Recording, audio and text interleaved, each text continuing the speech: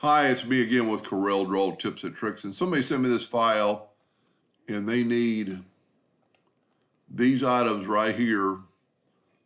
I'm guessing they're asking on a separate layer so that they can run this on a plasma cutter with zero offset. So these can be cut out with, if you don't know anything about plasma cutter, you start on the inside and cut out. So these would all cut out. But on this, he wants zero because some of them are so thin and there's no room for that. So the plasma cutter is going to start right on the line. And before I start this, I'm going to make a duplicate of these. And just the four just looks off to me. So I'm going to hit C on the keyboard and just hit, and see how the four kind of jumped over to me. This just looks a little offset.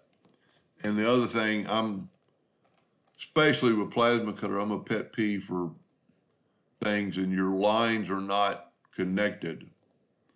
So that's going to cause you some troubles. And if we look at it, the whole thing under the shape tool,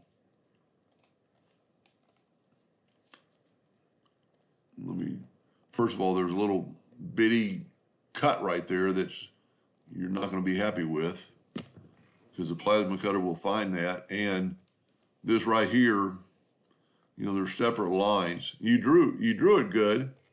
You just need to correct that. So what I'm going to do, and I'm not even getting to your problem, but I'm going to figure out how big this is. It's 18 inches. So I'm going to change my nudge distance to 20 inches. I'm going to change your duplicate distance to 0, 0. I get a little annoyed with that. And then I'm going to select everything inside that box, and I'm going to nudge it over. And I missed the bar. So everything's still the same, but then I'm going to take the Smart Fill tool, and I'm going to fill this in. And then I'm going to nudge it over, and I'm going to left click, and I'm going to make it red. Doesn't really matter. But now you can see that all your lines are together. There's no separate lines. Now you do have a few extra nodes in that you do not need, and now you can delete them. So you'll have a good clean cut. I'm going to try to delete that one as long as it doesn't change the sign. That's probably needed to make not really. You can kind of play with that yourself and look at it.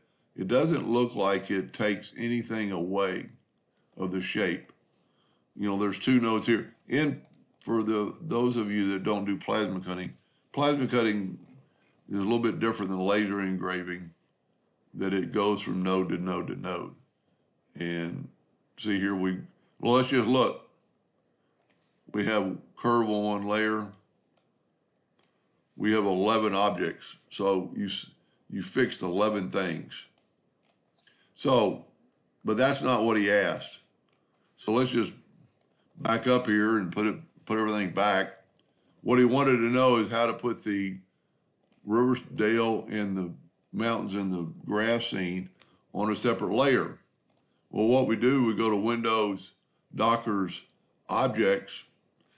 Your version may say Object Manager. So we go right here and make a new layer. So now we have layer 2. Grab your items that you want, and this will also help you because that way, if you would have grabbed, my box would have been better because see, if you grabbed all this, that line is going to be in that layer. You don't want that. So let's just back up to here to where we had my red box. Well, I guess I need to go forward instead of backwards. Apologize for this a little bit. You can kind of, if you look to the right, which I can't really right now. Tell you what, let's just fix this real quick again. Try to grab everything and nudge it out of the way. And then let's fix this. Because that way, I can't,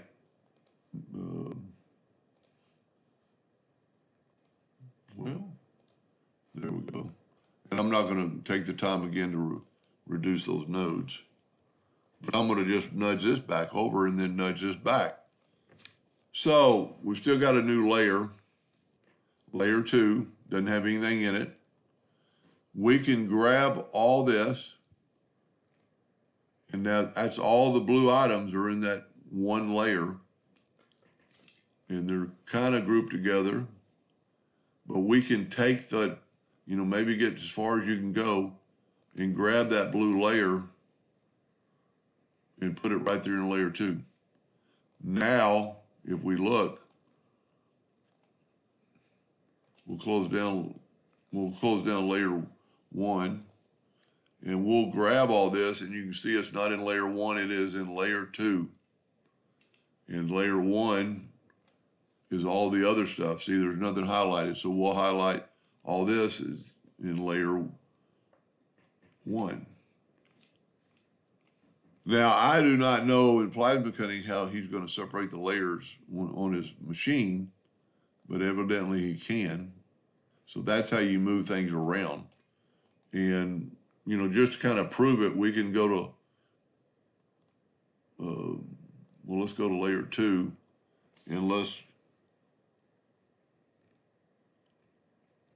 go here and see, you can see, and that might be telling you got some broken parts there. And then hold down the shift key and go there, and you've got everything selected. If we hit the delete key, everything will select. So now you know it's in layer 2. So I would be real curious. Whoever did this did a pretty good job, but you've got a bunch of nodes in here, especially in plasma cutting, that are going to cause you some troubles. This would be very easy just to delete, but see, it's not filled in. So I would do the same thing with the Smart Fill tool with all these to make sure, and you could just take the Smart Fill tool, and I know this wasn't what he's asking, but I'm hoping this will help. And I'm just going to do a couple of them. Whoop, I got outside the box. I'm not going to do the whole thing. Smart Fill tool knows where yours at. Ha!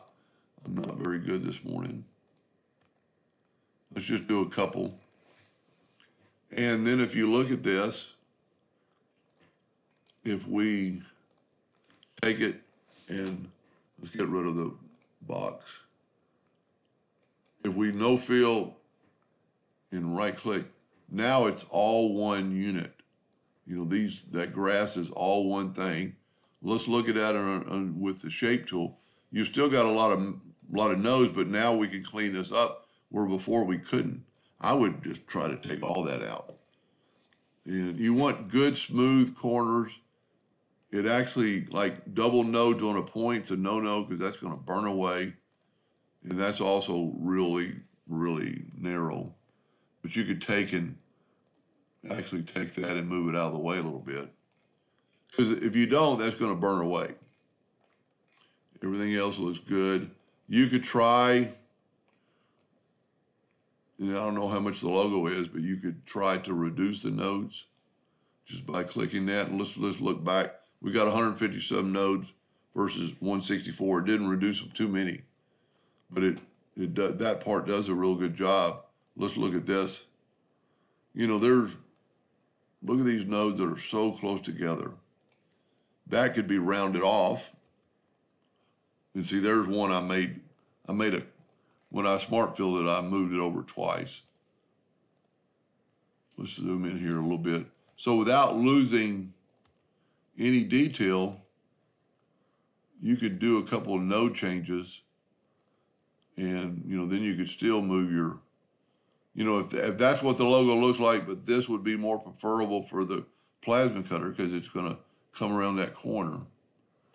These, well, I bet you these 2 nodes right here don't need, or these 4. Yeah, they kind of change it, but you can always, if you do this and then right click and turn this into a cusp, it evidently already is, then it's just moving one handle. And if you're ever not sure about something like that and changing nodes, do this. Let's take the Smart Fill tool. Here's the original. And let's nudge it over and make it black.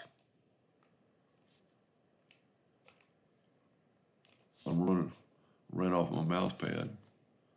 Now, let's just I don't want to ever move anything, so let's just make the nudge factor 1 inch. And let's move this down or over. And now let's fix the red one with the shape tool. Let's go right here and delete these nodes. You know, and then we could actually probably put that back. And that is a sharper turn. But we can delete that node and that node.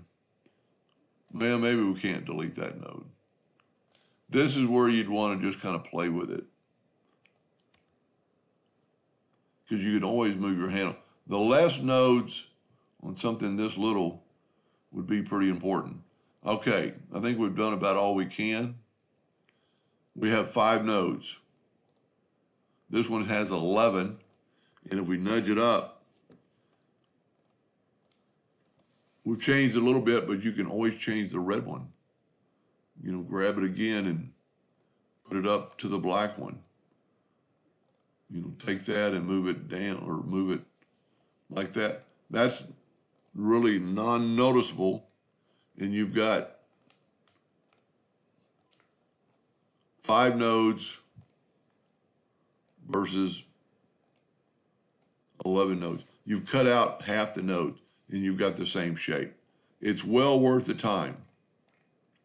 Anyway, I hope that answers his question. Thank you for watching.